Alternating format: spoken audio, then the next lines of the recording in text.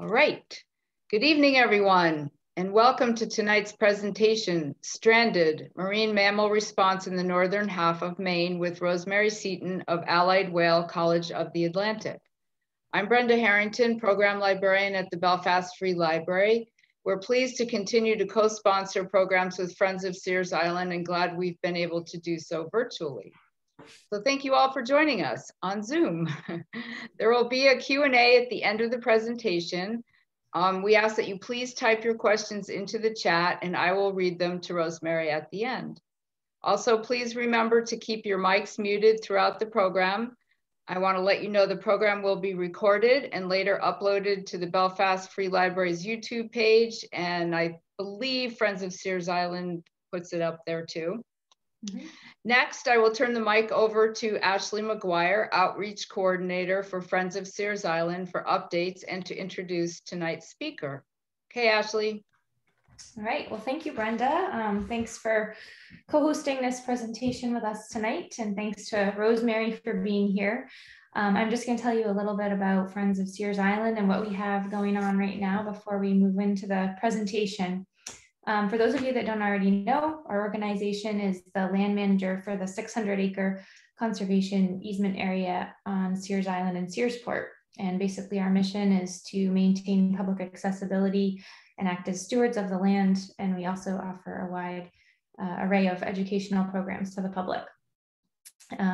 So again, many of you have probably already been out to Sears Island and know that it's a fantastic place to hike and bike and birdwatch, walk along the beach, even swim there in the summer, and just explore a variety of habitats that are all in close proximity to one another. Lots of wildlife can be spotted on the island, and sometimes visitors come upon an animal that is sick or injured. And basically a couple of months ago, someone found a young harp seal that was up on the beach, sort of, I think, further than you would normally think you would see a seal, excuse me. And they let Friends of Sears Island know about it, and we reached out to Allied Whale through a reporting hotline, and we were put in touch with Rosemary, who advised us on how to handle the situation. And as a result, we decided this might make an interesting and relevant program topic. So right now, in addition to doing Zoom programs like this one that we're doing tonight, we've been making some nature-based take and learn activity kits for families to pick up at Carver Memorial Library each month. And we are also about to install a spring story walk along the Homestead Trail for young children. So if you're interested in learning more about all the stuff that we're doing and would like to either find out, you can either join our email list by emailing me at outreach@friendsofsearsisland.org, and I can put you on that list. You can find out about upcoming events, or you can check out our Facebook and website, and you'll always see what's happening there too. So we're happy to have Rosemary here tonight to speak with us about marine mammal strandings in this part of Maine. She's the Marine Mammal Stranding Coordinator with Allied Whale, the Marine Mammal Lab at College of the Atlantic, and she's worked with marine mammals for over 30 years. So thank you for being with us this evening, Rosemary. We'll turn it over to you. All right. Thanks very much, Ashley. And thank you so much to the Belfast Free Library for helping to host this webinar series. I am the stranding coordinator. We look after one part of Maine, the northern half, and I'll talk about who looks after the southern half presently. But before I get going, I do want to acknowledge and honor the Penobscot and Wabanaki nations who have occupied this land for thousands of years, including the Penobscot Nation's land upon which the College of the Atlantic lies, that of Mount Desert Island. And a nice little thing I learned was that Sears Island is known as Wasumkeg, or I thought very poetic, the Shining Beach, by the indigenous Wabanaki tribes. So just an acknowledgement to them. So marine mammal strandings, I'm going to talk about what is a marine mammal stranding, a little bit why they happen, which is an interesting question with sort of a lot of answers, but nothing concrete. I'll talk about some of the species that we find here. I won't go into huge detail about them, although it'd be easy to do, but that can be a whole other lectures. I'll talk about some of the cases we've had, and especially working in our habitat, if you will, in the northern half of Maine, which you're all familiar, very rocky coastline, and so on, has its own interesting logistical, sometimes nightmares to deal with. I'll also talk about some cases from Sears Island, since this is sort of the focal point for some of you, which is an island I've gotten to know really from going there for strandings, which every year we always get reports from there. So what is a marine mammal stranding? Basically, the bottom line is that a marine mammal that is out of habitat and is in distress. And that can be due to a myriad of things, as you can imagine: illness, human impacts like entanglement, getting hit by a boat or a vessel, ballistic trauma, stress due to human harassment. That's actually one of the big issues that we deal with, is stress to human harassment. It's well-meaning, but it's often where people want to put, for example, a seal pup back in the water, or they bring it out of the water onto shore. I've had that happen. They want to pat it. They want to sit next to it and sing songs to it, and so on and so forth. But it's very stressful on the animal. So that is one of the key things that we deal with. Of course, then there's also natural injuries that they get, just like we get injured, like other wildlife get injured. They will get natural injuries. And then being lost. That sounds sort of funny, but some seemingly get lost, and that can be due to natural causes, or again, from human or anthropogenic causes as well. So out of habitat for cetaceans, and cetaceans is just, there's simply the whales, dolphins, and porpoises, collectively known as cetaceans.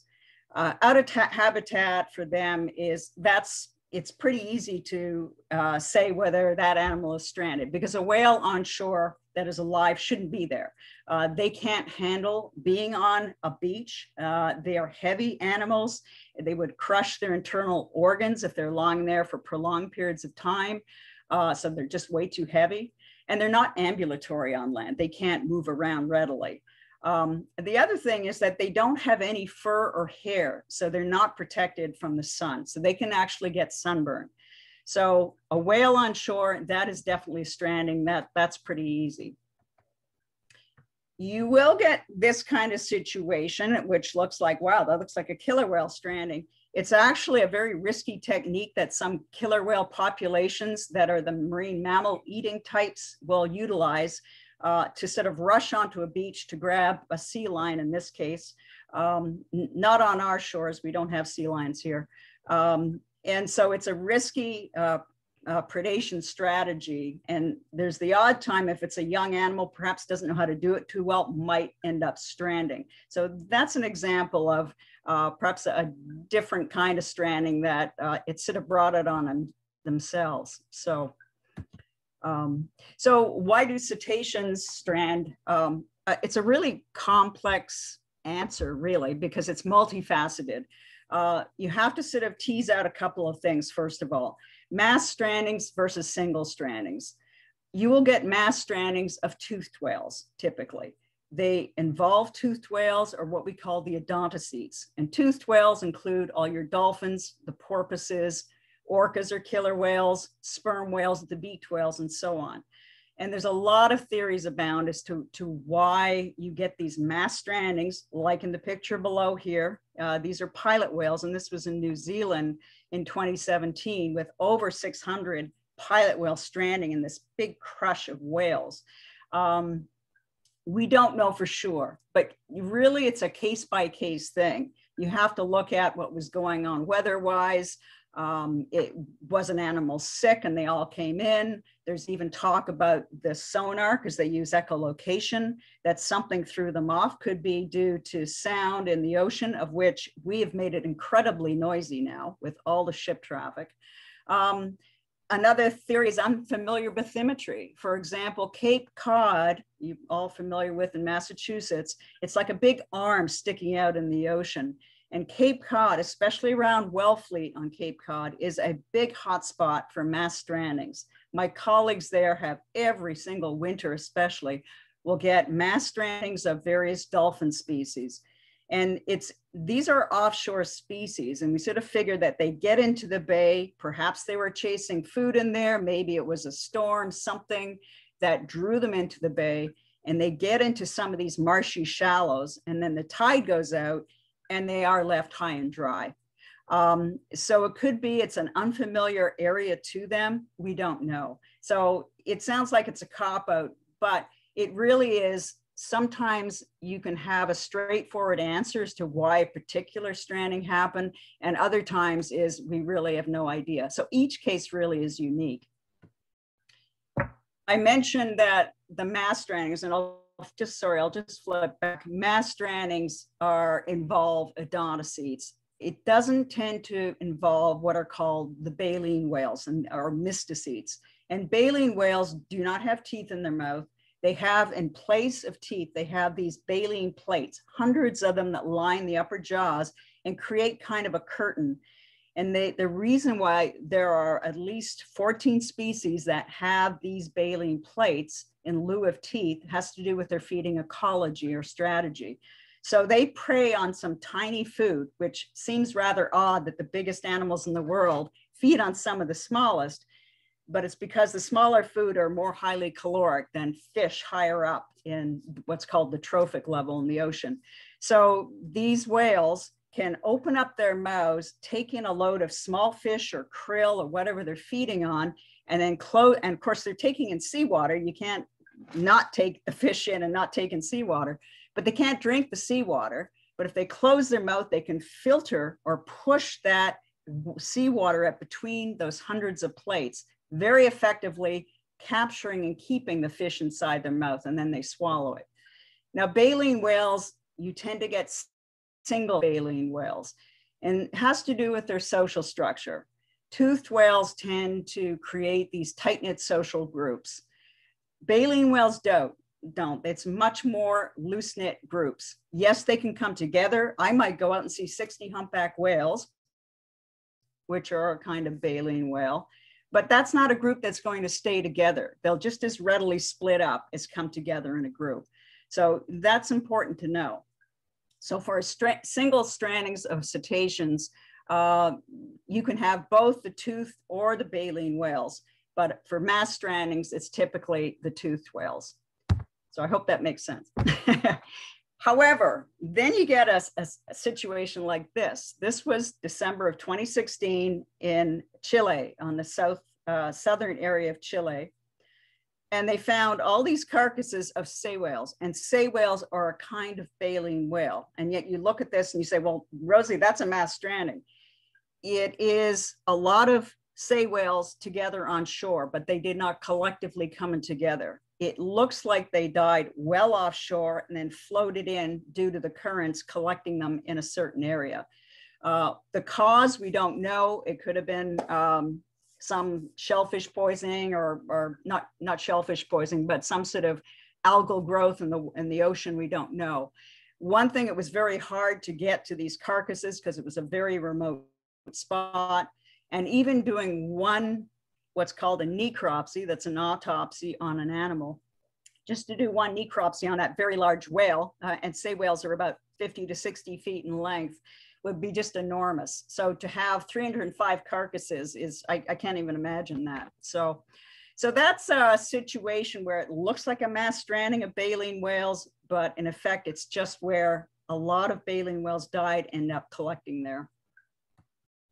So what about pinnipeds? And pinnipeds are your seals. Seals, sea lions, walrus, those are all collectively known as pinnipeds. Now, we don't have sea lions in the Atlantic Ocean. You'll find them on the West Coast, but not here. So we deal with what we call the phocid seals collectively. So when you look at these four seals, there's actually two species right here. This little fella on the top left-hand corner, very plump, healthy looking harbor seal pup. So it might be, a week and a half, maybe 2 weeks old. It's lying on its side. It looks really good.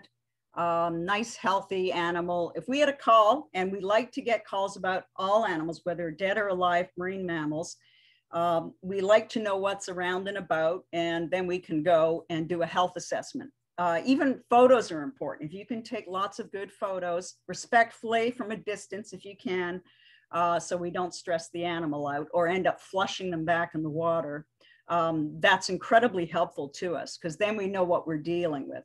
And if we see a nice, healthy looking animal, we know that's one that we can monitor and keep an eye on. And it might be gone the next day, it might not. We might find that, in fact, it was starting to get sick and then goes downhill, and then we could collect it. This little fella on the right top corner, that's a newborn, and these are not the intestines hanging out, which we often get reported to us. That's its umbilicus. It looks pink and healthy looking.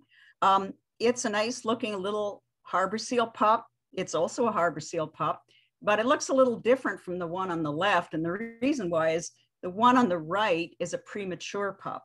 It's still wearing this white coat that is called a lanugo. It's a birth coat, but harbor seal pups, the pups will lose that lanugo coat in utero with harbor seals, so that they're born with this full term coat like the one on the left-hand side. So if I saw a photo of this little guy on the right, what would give me pause for concern is that it's a premature pup, even though otherwise it looks otherwise in good shape. I would still want to monitor it, and it might be a candidate that I would collect for rehab. The bottom two seals, they're also, they're both the same species. And if you saw that harp seal juvenile on Sears Island a few weeks ago, you would know this is a harp seal juvenile, what we call a beater. We call them beaters because they beat the water instead of an awkward swimming style at that young age, so hence the term. But they're basically 12 to 14 months old at that stage. And they have this sort of coloration. It's sort of randomly placed splotches on the body of the animal. Now, this animal on the lower left is also a harp seal. It's an adult harp. It's got the famous harp on the back, hence its name, that they only get when they're about 4 years old. So this little fella on the right doesn't have that yet. And it would also get the nice chocolate brown head. Now, the thing with the one in the lower left is that harp seal adult is in the grass. The harp seal is an Arctic seal. We have them up in my home of Canada, but we do get them in the Gulf of Maine, usually in the wintertime. This is winter, but it came up and was up in this field. It was a little thin looking by its body condition. It also looked dehydrated, and it was an animal that we did collect for rehab. The one on the right, the juvenile, is a nice, plump, alert, responsive harp seal, but it's on a road and it shouldn't be on a road. It was actually at the entrance to Acadia National Park at the Schoodic entrance that we got a call. And when we came out to it, we could tell because you could see the marks in the bit of gravel on the road that it had crossed the street, gone down a bike path, crossed back over, and decided it was going to lie by the side of the road. So all that demanded from us was to then guide it back into the water, which was actually, it's just off out of the photo, but the water was about 20 to 30 feet away, so it wasn't far. The harp seal did not appreciate my student Siobhan and me herding it to the water, but we had to keep saying it's for your own good. So moving along, why do we respond to strandings? Why is this necessary? Well, there's a few things. I guess the impetus for it all really stems from what is called the Marine Mammal Protection Act of 1972. And I just want to say this was an amazing piece of legislation enacted by Congress back then, because when you think about it, 1972, this was really on the cusp of the environmental movement. They were still whaling. I think, the term climate change wasn't even heard of at that point, at least for the majority of people. So why this was really revolutionary piece of legislation was that it was the first to mandate an ecosystem-based approach to marine resource management. So it wasn't just, let's say, marine mammals, it was the whole marine ecosystem, which really was sort of ahead of its time. The MMPA was enacted due to the public response for the dolphin mortality in the tuna purse seine fishery, Of course, there's commercial whaling and also the killing of harp seals for the fur trade. So those were the key things that pushed for the enacting of the Marine Mammal Protection Act of 1972. And it's coming up to its 50th anniversary next year, I just noticed. So what does the MMPA, as we call it, say? In a nutshell, it is illegal in the United States to harass, to pursue, and I always like to add, to annoy, torment, you can't harm, you cannot kill any marine mammal, and it doesn't matter if this is an endangered species or if it is an abundant species. And for the record, all the seal species we find in the Gulf of Maine are, they're not endangered, their populations are abundant. But keep in mind that the gray seal, which if you're familiar with the large gray seal, and also with the harbor seal in the early 1900s, there were bounties on them, and the gray seal was almost extirpated in the Gulf of Maine. There was hardly any. So when people say, oh, there's all these gray seals now, well, that's how it naturally was back in the early 1900s until we sort of killed them off in this bounty. So as well, the Marine Mammal Protection Act, and I won't go forever into the MMPA, but it's important to know, and it really segues into why we do what we do. There's two kinds of harassment, and this was actually amended in 1994, where they divided the harassment to the more serious one of level A harassment, which has the potential to injure or hurt any marine mammal or any marine mammal stock in the wild. And then there's level B harassment, which is the one that we deal with more, which is to disturb the marine mammal.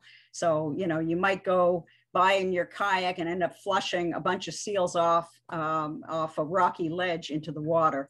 You've actually violated the Marine Mammal Protection Act in the level B harassment category. So, and the other term I'll throw in here is one called a take. If I flush a bunch of seals off the rocky ledge, that is termed a take. It comes from whaling. Back in whaling days, if you killed a whale, that was a take. You've taken it effectively out of the population. But if you wound a whale, that is also a take. So in this sort of context, we use the term take to mean to harass, hunt, capture, kill, or attempt to harass, hunt, capture, or kill any marine mammal. And this is an example of a take. It doesn't look serious, but that is an animal that you should not be swimming with.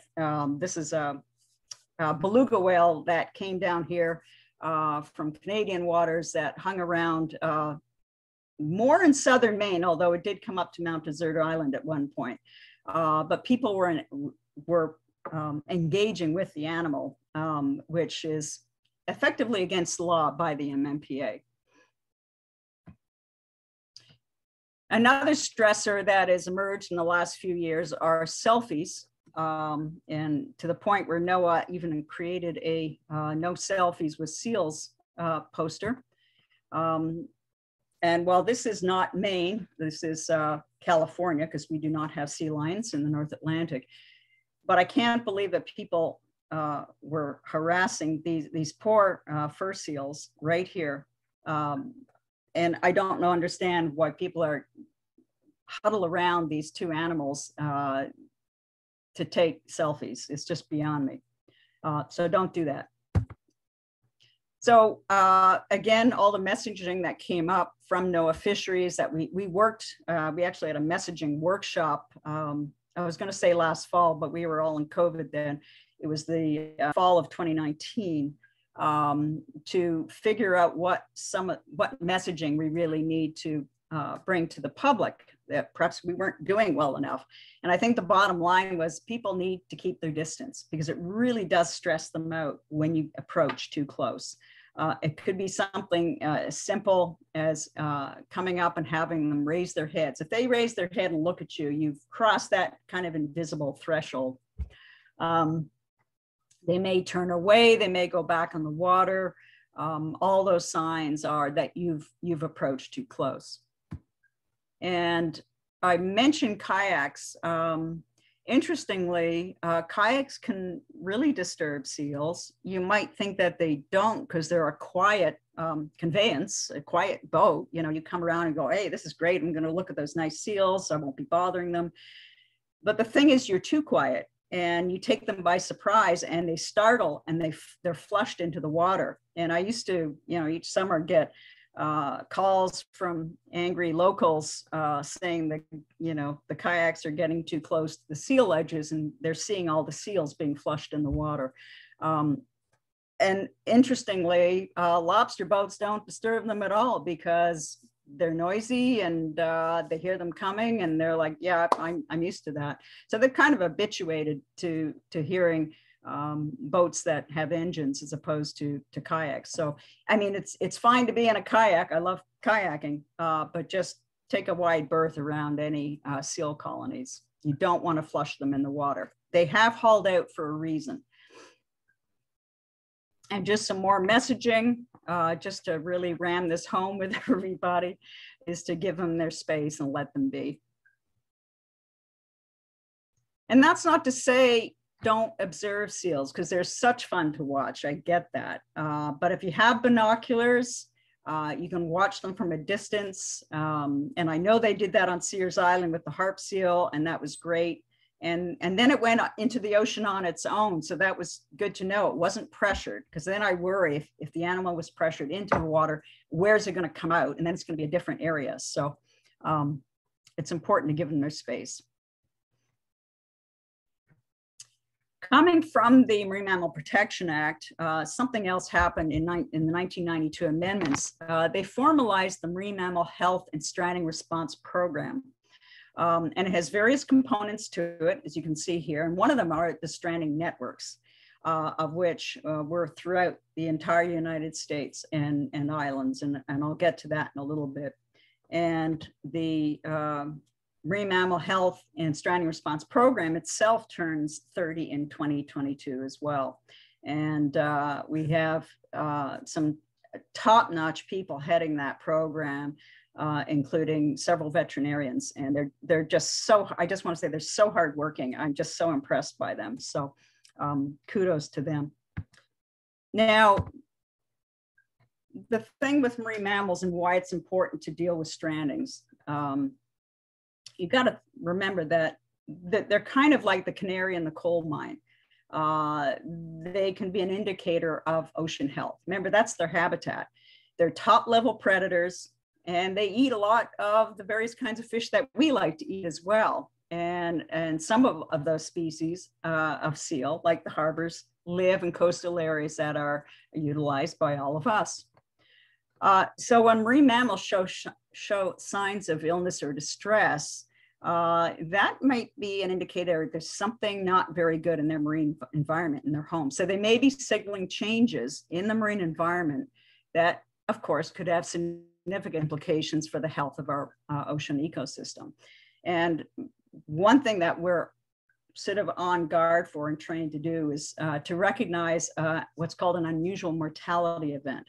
With COVID-19, you should all be familiar with this concept of, you know, all of a sudden, for us, it's animals getting sick and we get a die-off, or a lot of animals, they're either sick or dying. And we've had unusual mortality events on harbor seals. We just had that UME end just a year or so ago. We had a major die-off of harbor seals in August, September of 2018. And I remember because I left to go to Scotland to go to grad school. And one of my colleagues was taking over for me. And I felt so badly for about 5 minutes that she had to deal with this UME, and she got the brunt of it. But she did a stellar job. So it's important to recognize, and as I say, we work hard to sort of recognize when we have such an event going on. So monitoring and studying of marine mammal health, it is important for their conservation, for maintaining healthy oceans. And I look at it from an individual level, because I like to think of it as like this little guy here, this little harbor seal pup, who's very cute and came right up to my cell phone for a picture. You want to do the humane thing for the animal, first of all. But then in the wider population level, you want to be able to identify if there's something that's affecting the population of seals or whatever species of marine mammal. And then from that, the ocean itself. So stranding network is, we're really on the front lines to recognize those red flags. So I mentioned the stranding network. Whoops, sorry about that. And I'll show you a map in a sec of the different regions. But each member or agency within the network holds what's called a stranding agreement. Because I said marine mammals, they're federally protected. Marine Mammal Protection Act, you're not allowed to touch them or do anything with them. So what am I doing touching them and doing things with them, like me here with these seals? It's because we hold a letter of authorization from the federal government, from NOAA Fisheries.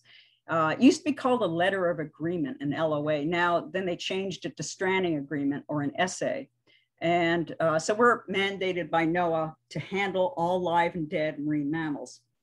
Now, each agency is a little different. You might have one agency that only does rehab, but they don't do response. For us, we only do response. We don't have a rehab facility. We have to send any animals that need to go to rehab to either southern Maine or out of state to Massachusetts. Minimally, we are required by NOAA Fisheries to collect what's called level A data. And level A data is the date, the location, the species of animal, the age class, was it dead, was it alive? If it was alive, was it sick, and so on and so forth. So it's a lot of basic data. And then we input that into the National Stranding Database, which is really amazing and comprehensive and goes back years. We also do necropsies. That is an autopsy on an animal. We collect samples. We send them out for analysis, which may help answer questions about what happened to the animal, contributes to the whole case on that particular animal. We also do outreach. We do training workshops. In fact, we have our spring training workshop coming up in a few weeks, which I have yet to hone down the date or figure out the date for. And I say it's training volunteers, but I always like anybody to come to our workshops just to get information about marine mammals. That's fine. You don't have to be a volunteer if you don't want to. Lectures, of course, like tonight we're doing. We like to hold workshops, and we often go to conferences as well. So all part of our training. So here's a map showing the United States and also Canada, Mexico. But you can see that we're part of what's called the Greater Atlantic region, from Virginia up to Maine. So we're the most northerly end of our stranding response region. There's also the Southeast region. You also have Puerto Rico and the Virgin Islands. And then on the West Coast, you have Southwest and Northwest, Hawaii, Hawaii, I do know geography, and up here and up in Alaska as well. So our region is Rockland, there we are, Rockland up to Calais, or up to the Canadian border, and all the islands in between, which if you could stretch out all those peninsulas and islands would be roughly 2,600 miles of coastline. So that's quite a bit to deal with. And as I mentioned, we're talking about northern Maine and our region, which begged the question, well, who looks after southern Maine? And that would be the Marine Mammals of Maine, who started up back in 2014 to 2015 when the University of New England, which had a rehab facility, they decided to close that, and we were bereft in southern Maine or anywhere in Maine for a rehab facility. So Marine Mammals of Maine started up, and they have a rehab facility, and they do response as well, and they're based now in Brunswick.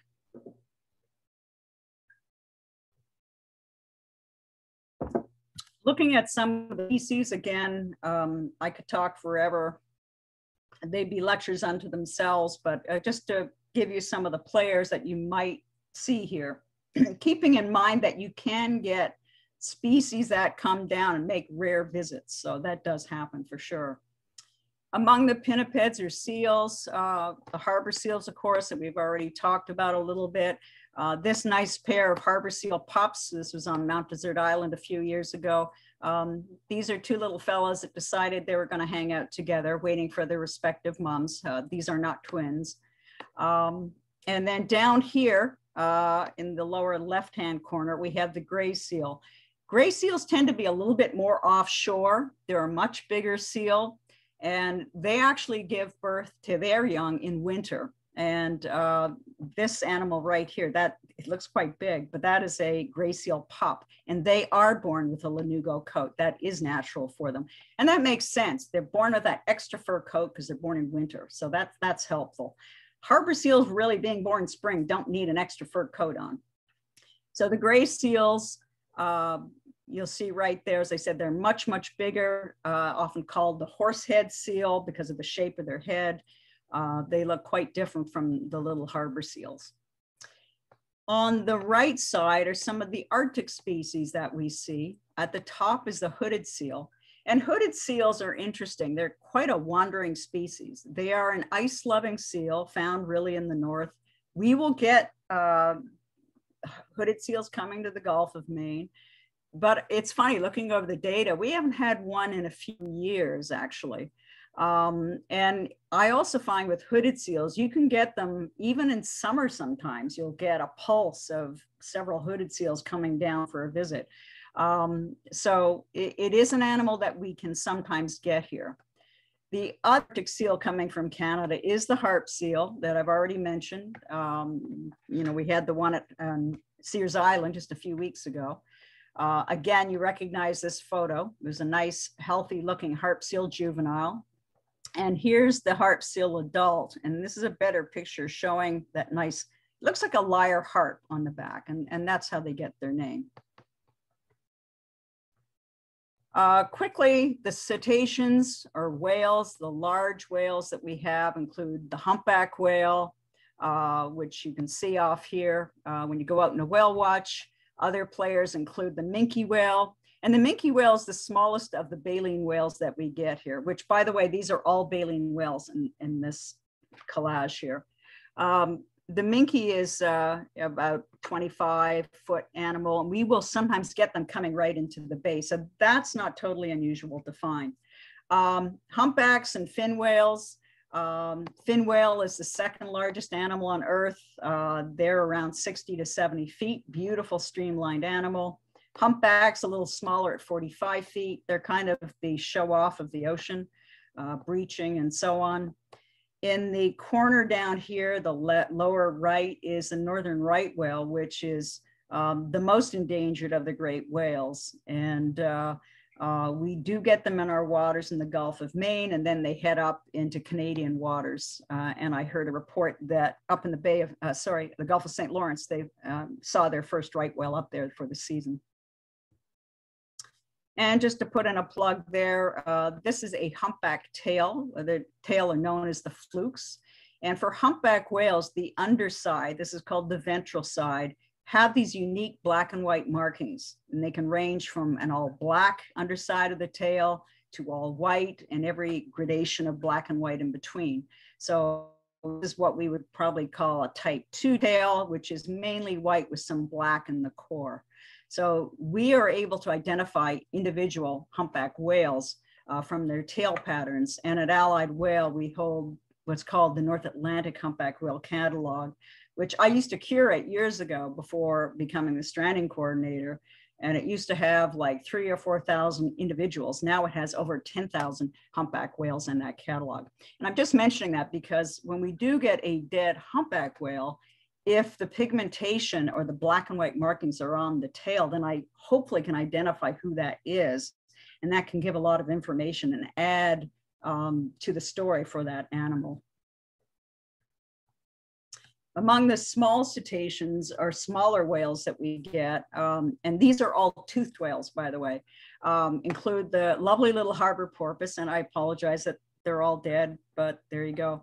Harbor porpoise are really one of my favorite little cetaceans, beautiful little animal. We get them quite a bit here, so not unusual to see them coming right into the bays close up. They can do that, hence their name harbor porpoise. Other species include the common dolphin down here, the lower left, and the top right, the Atlantic white-sided dolphin. These two are oceanic dolphins. They're offshore animals. They would be found in tight-knit social groups. So if I found one by itself alive in a bay or up a river, well, it shouldn't be up a river, then that would be cause for concern. To me, that would be an animal that's not doing well, that it's come inshore like that. And just a bit more on small cetaceans, the pilot whale. We get these more, I think the sightings are more in the fall for pilot whales. And actually, I had just recently up in the town of Penobscot, up the Bagaduce River across from Castine, I had a report of a dead pilot whale just a few weeks ago. And it looked, well, it had been dead for months, and it was a calf. It was only 7 feet. These guys get up to about 15 feet. So it probably died last summer or fall, and currents and so on, and tidal currents brought it right up the river. We also get what's called Risso's dolphins, or another name for them is the gray grampus. It's another offshore dolphin species. And in fact, we had one back, I think it was 2003 or 4. There was one seen swimming off Sears Island. And I remember watching it, and then even the police department came to keep an eye on it as well. And I saw it go on a dive. This is a live one, and it went on a dive, and I never saw it again. And then several months later, we got a call about a dead whale on shore, and we identified it as being a Risso. So highly likely it was the same animal. Cases. So I'll go over a few of the cases because cases are fun. And I say working out the logistics. I mean, that's what I do. It sounds funny. I always say I'm a marine mammal coordinator. It's like I coordinate where they're going to come and strand. Well, it's really just working out the logistics of what we're going to do with a particular animal. Can we get it to rehab? If not, can we overnight it and then get it to rehab? So it's sort of working out all the logistics. So here we go. Up in Lubec, this was back a year or two ago. I can't see the top of my screen now, so whoops, there we go. This was a young humpback whale, a female that came in, reported to us in Boot Cove. Of course, those wonderful cobbly beaches that we get to work on, you have to be so careful on. The other thing we had to deal with was we were trying to bring in this humpback whale to do an exam on it and to get some samples and so on. But we couldn't bring it up any closer because the bathymetry is such that it just, the shoreline just dropped off.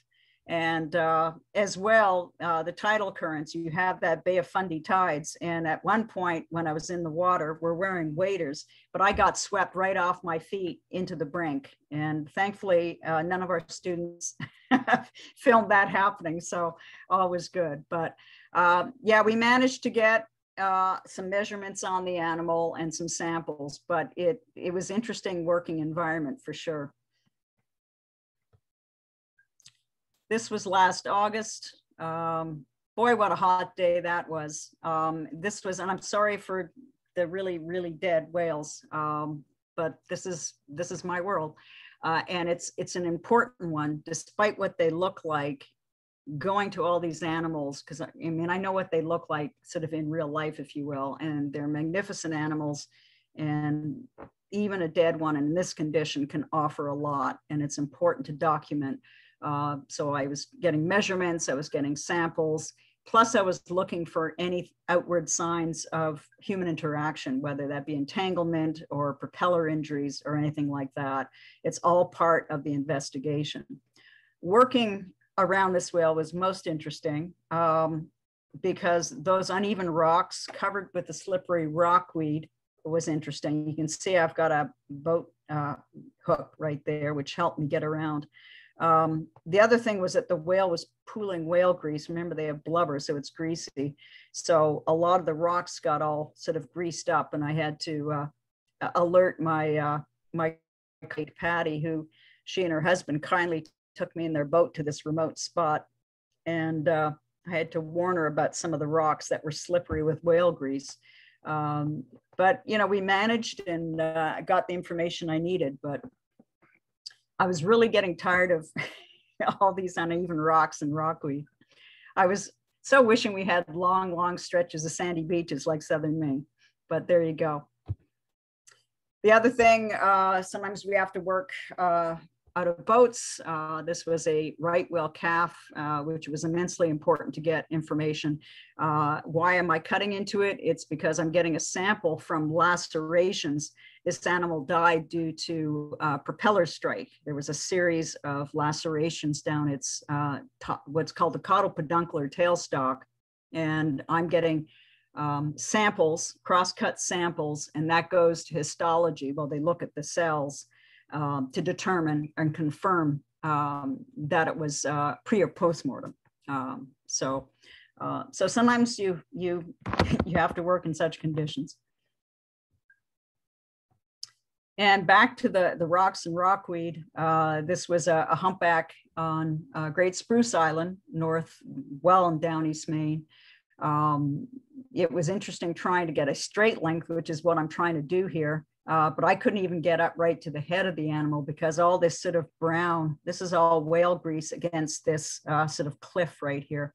So we had to sort of pass the measuring tape to, you can't see them, but the top of the cliff. There's a whole marine mammals class from College of the Atlantic with their professor. And we had to hand the measuring tape up to them. We sort of had to work out a straight length that way. But this was an animal that, even though we could not match it from its tail pattern, this is tail, and normally this would have the nice black and white pattern, but it's so decomposed, it was long gone. However, by taking a skin sample, to my colleagues, they were able to identify it to a known Gulf of Maine individual humpback that was named Kilter. And that's kind of sad when you do identify ones that you know. And this was a minke whale we had on Sand Beach in Acadia National Park. And finally, I get to work on a nice sandy beach. I want to say kudos to the rangers at Acadia National Park and all the staff who've always been just absolutely stellar in working with us and we with them. This minke whale, we guided off the beach. In fact, we got a lot of beachgoers to help us tow it into beyond some rocks. They were quite intrigued, as you can see, all these people around it. So we do a lot of outreach instead of just pushing people away. We have to have caution tape, certainly, but we want to keep people safe. But we also like to impart as much as we can about the animal and about conservation as well. And in fact, when we got it off the beach, we took it to the next cove over that's known as Otter Cove, and we did the necropsy there, and we created a whole outreach area as well so that people could see what we're doing and all about the animal and so on. A few of the seals, and then I'll get to some of the Sears Island ones. This is hands down my favorite little harbor seal pup. It was from South Blue Hill back in 2005. And it was a little premature pup. You can see it's wearing that white lanugo coat. And the people there named him Rufus. And Rufus has always been my favorite. We did collect him. And this is him. We're authorized to hold animals overnight, and we give nourishment. So we tube feed, and that's a whole other lecture. But so we can give fluids and so on, and do a blood draw, whatever else we need to do. And so it's just resting. As you can see, its lanugo coat has dried out. You got that nice fluffy coat, which doesn't last long. It then starts to fly off because they shed it. Not good if you have allergies, which thankfully I don't, but my friend who was one of our vets at the time did have allergies, so it kind of got to her. But you can see this pup is resting. They sometimes like little stuffed animals and so on. So Rufus went to rehab and did very well, and then he was released. And I will point out why they wear the little tags on the head. They have a number. And that's so that those who are working with them in rehab know who's who. And if there's any meds that a certain animal needs, then they can make sure that they get to the correct animal. Otherwise, they all look the same. So again, working in our nice rocky environment, I'm not sure if you noticed the pop right there, but the seal pops, or all the seals, really blend in so well in our very rocky environment in down East Maine. I can't count how many calls I've had that preface their call with, I would have never found the seal except my dog found it, or I nearly stepped on the seal. I feel so badly. So they're very cryptic. I guess that's a good thing in some ways, but then not if you end up having a dog run out to the seal and ends up being harassed or even bitten. But that's how it goes. And we find that our colleagues in Southern Maine get triple the volume of calls than we do up here. Big part of that is that they have a bigger population in Southern Maine than we do up here. But the other thing is that they have longer stretches of sandy beaches. We have preponderance of these rocky beaches where seals just blend in. So there definitely is a reporting factor there. Oh, there's a story to this little guy. This little female seal pup, full-term pup, she was on the Bar to Bar Island. If you're familiar with Bar Harbor, its name comes from that bar at low tide to the island.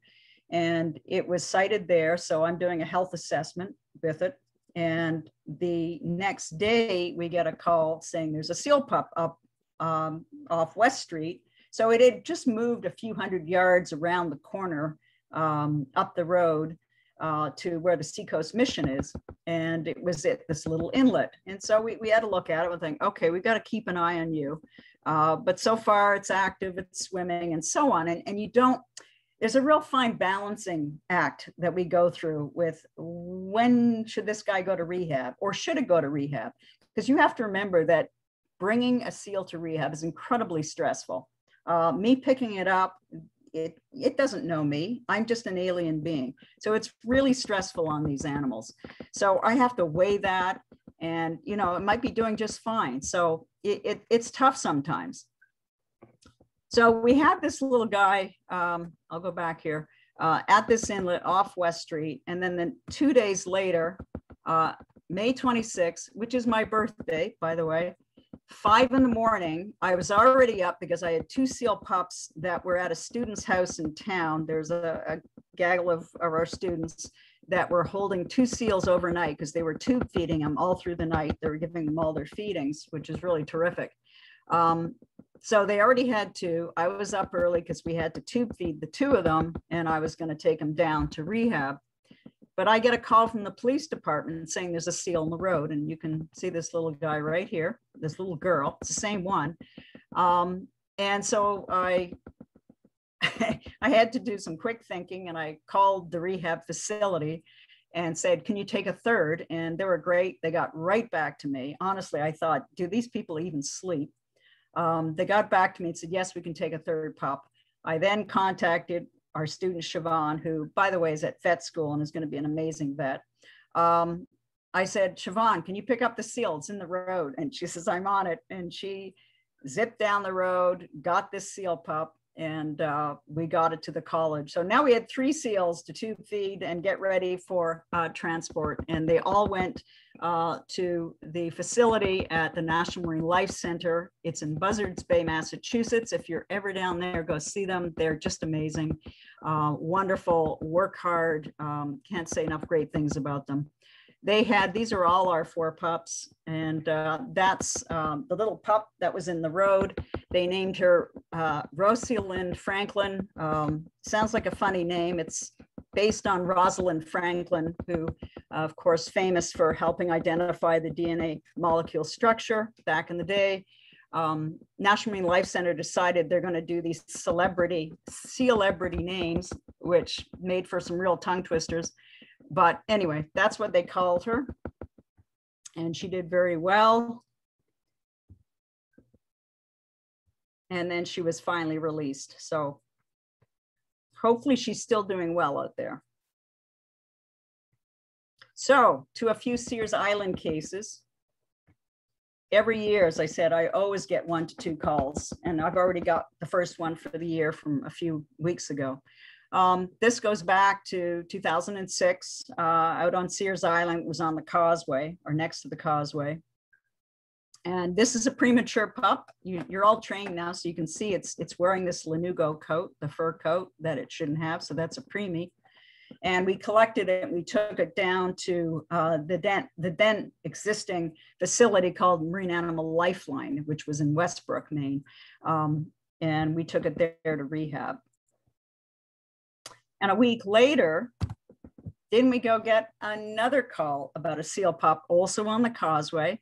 And as you can see, we had one of Searsport's finest on the beach, and the seal pup clearly thought, I'm doing well, I'll just get in the shade of the police officer's boot. So there he was, and we collected him. I brought him down Marine Animal Lifeline, and as my colleague Ashley, checking lungs and heart of this animal. They have quite a protocol for the admit, and then they go into a cage, which is just a quarantine. That's not where they stay, but initially they do for the first 24 hours or so, and then they're put into a pool, and then they graduate to the larger pool over time. So it's quite a process, and I will add, it is lengthy process for them to go into rehab. They're going to be there for at least 3 or 4 months easily, because they have to learn everything that mom would have taught them. Because remember, these guys are coming in as dependent pups. By the end of June, we're safely into, or about to be safely into, what we call independent pup time. So if you call me about a pup in August and say it's missing its mother, it's not. It's long weaned at that point.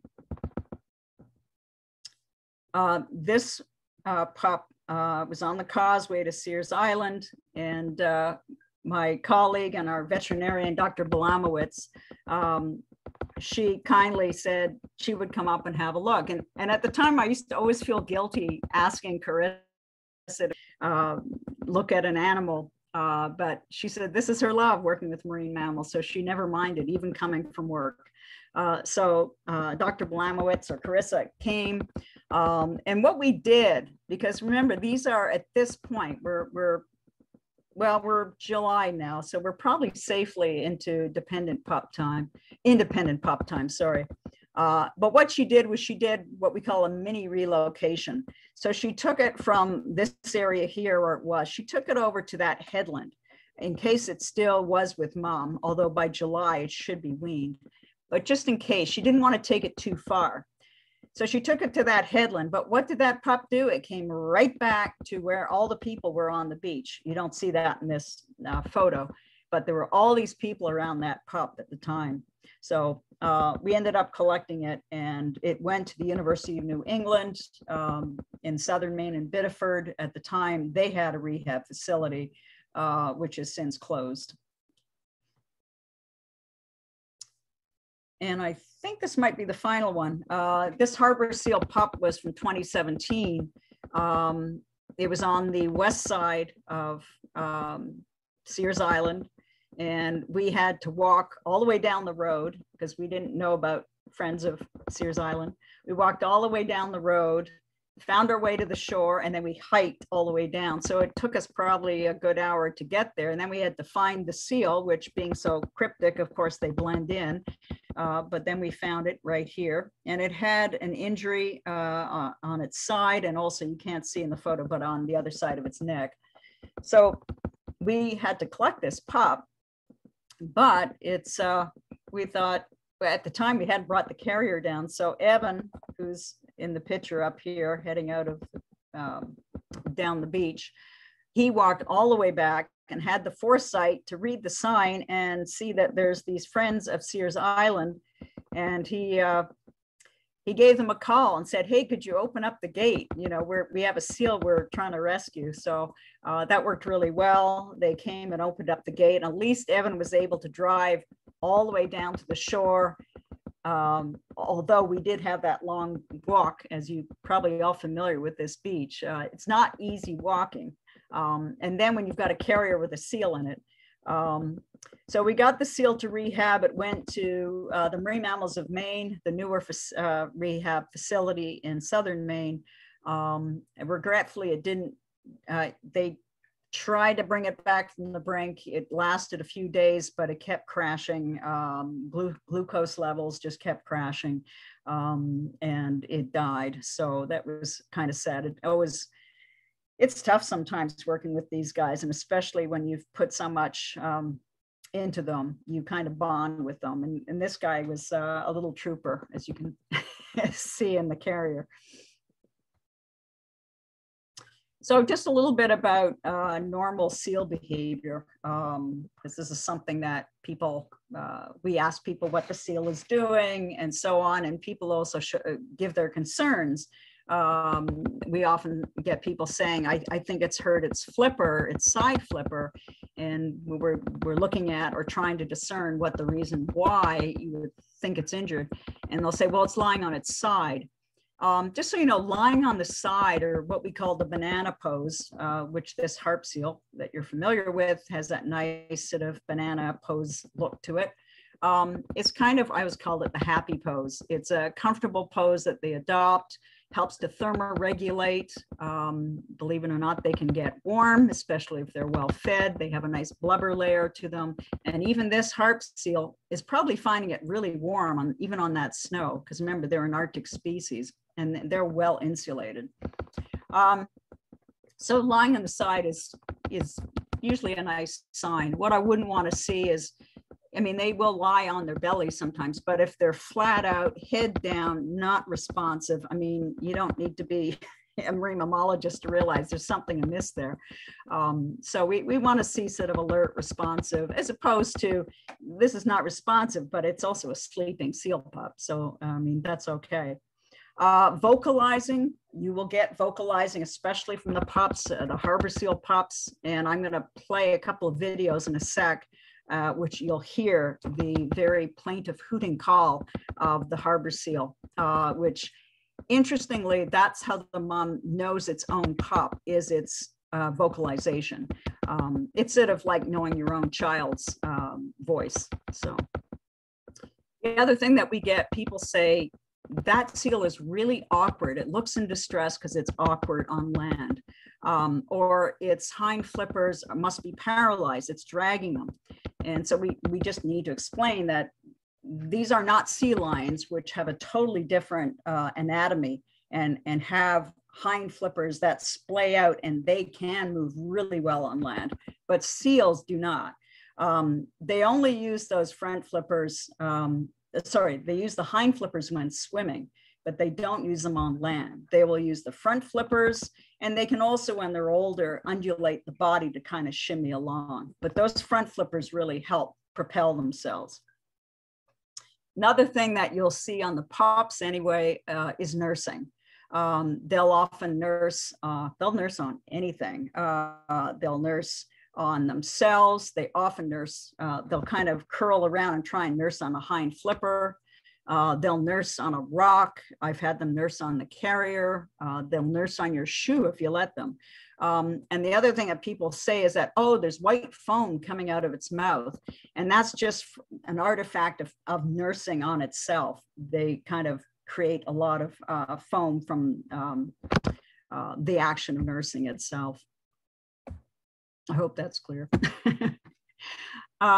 So back to these 4 seals that I had at the beginning. Perhaps you can see now why a seal like this, that looks great, but why this seal, while near water, looks pretty great lying on its side, but it's wearing that lanugo coat, and that gives me pause for concern. And then you've got that harp seals I mentioned up on the grass, not looking great, really a bit thin. You see a little concavity in the neck here and the hind quarters.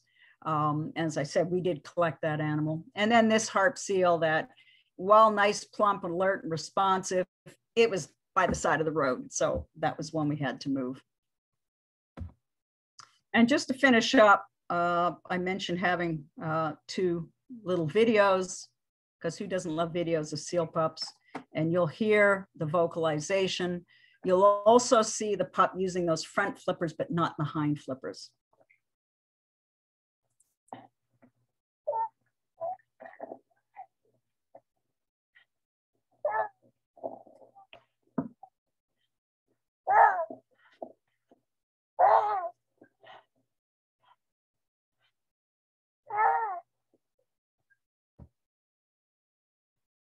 And that was a seal we did collect and bring to rehab. And finally, this fella, beautiful, nice, plump harbor seal pup, reported by a lobster woman in Tremont on Mount Desert Island. She said, hey, I think it looks great. I said, good to know. And she sent this photo. And I thought, well, that'd be fun to go have a look, just see, because it's not far for me to go. So I went down and I couldn't find it offhand, and then noticed, I probably heard more than anything, this little fell in the water. So that just shows you the pup swimming, and just know that harbor seals, when they're born, they can swim pretty much from the get-go, unlike some other seal species. Remember, they're not born with a lanugo coat, or shouldn't be, so they can and will forage with their moms, but they are babies, and they can't, they don't have the dive times or the length of dive or the depths that they can go to compared to as an adult. That's something that they build up to, obviously, as they get older. So you'll see this little guy hobnobbing at the surface, and it looks like he's chasing his flippers at one point. And also you'll hear him make some calls.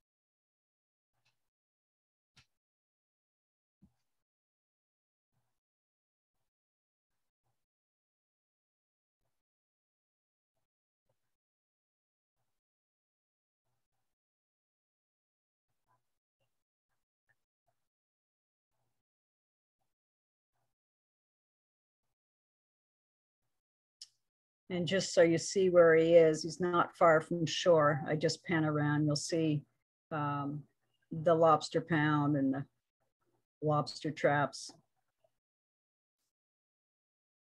So he or she had been hauled out on shore there, and then just went for a swim. And then we heard that the seal was gone later, which is what I suppose was going to happen. So just to see a harbor seal pup waiting for mom.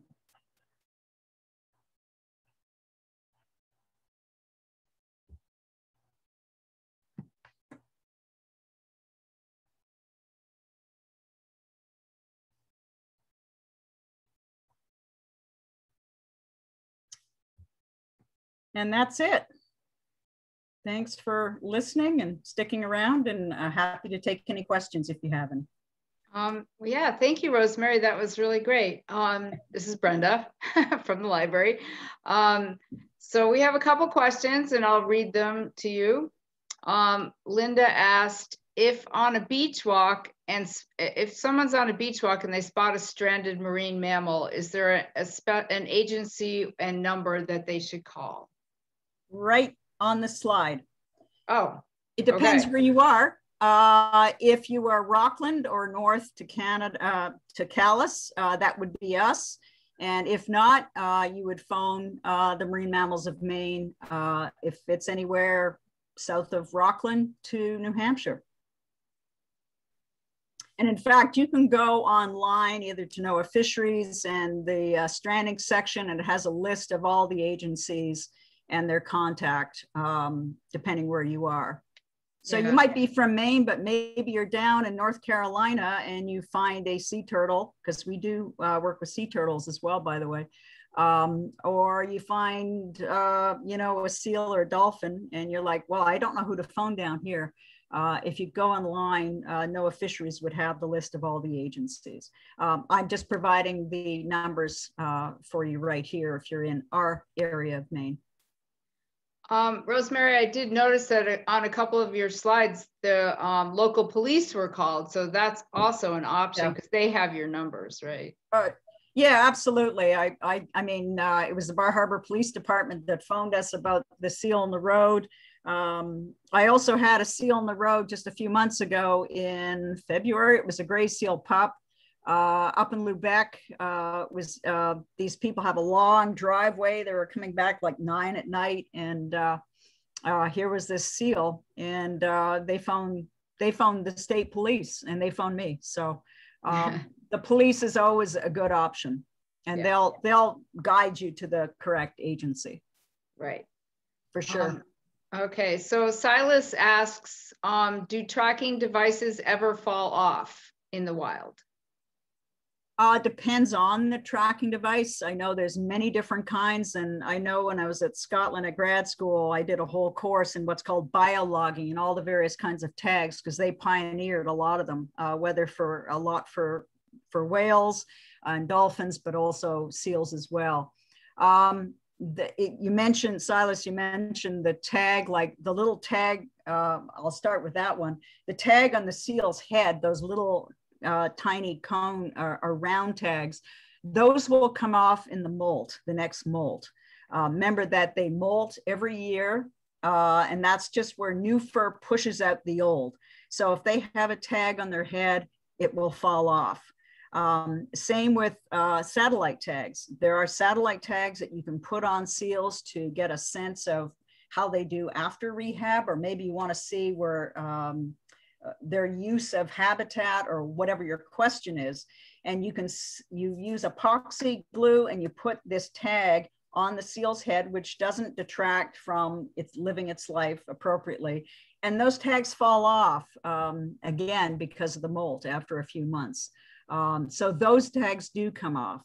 There are other kinds of tags, like there's what we call the cattle tags, and they're put on their hind flippers. So any seal that's been in rehab gets an official tag, and it goes in like you get your ears pierced. It's the same thing. It goes between the webbing between the in the hind flipper, and that's a tag that it will stay on, but some of those do come off as well, but they have more longevity. However, you don't get a lot of return or bang for your buck on those. It's only about 10% of those tags that get re-reported back to you.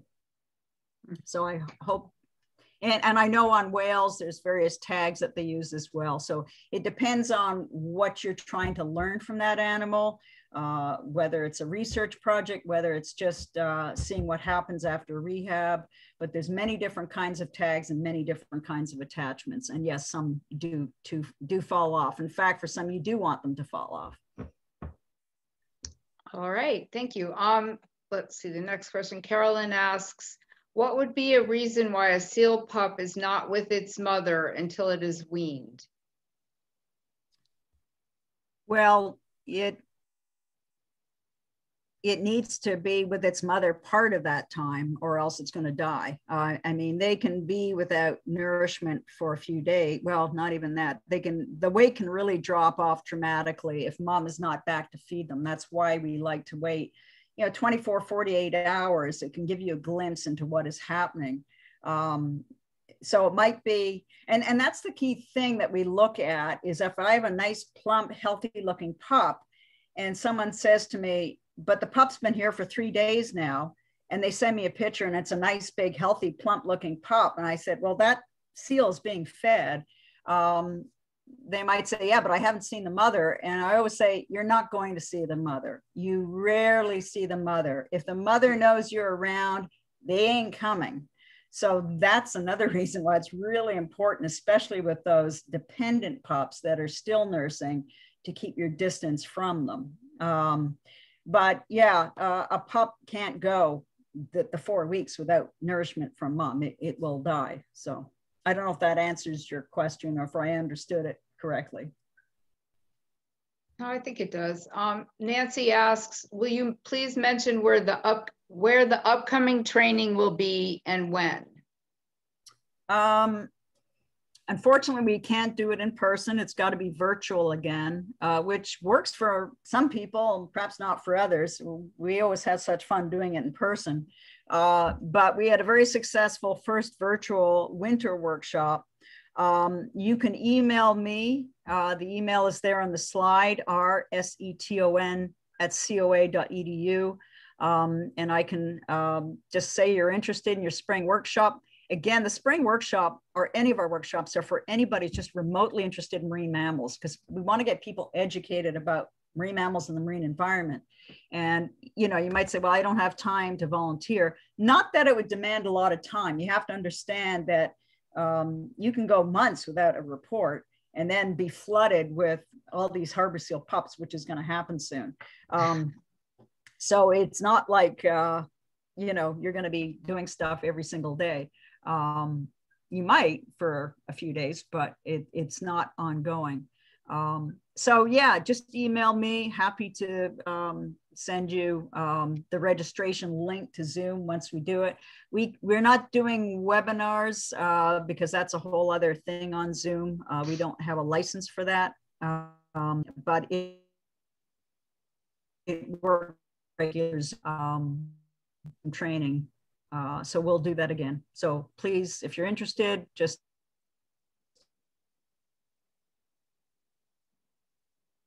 email me.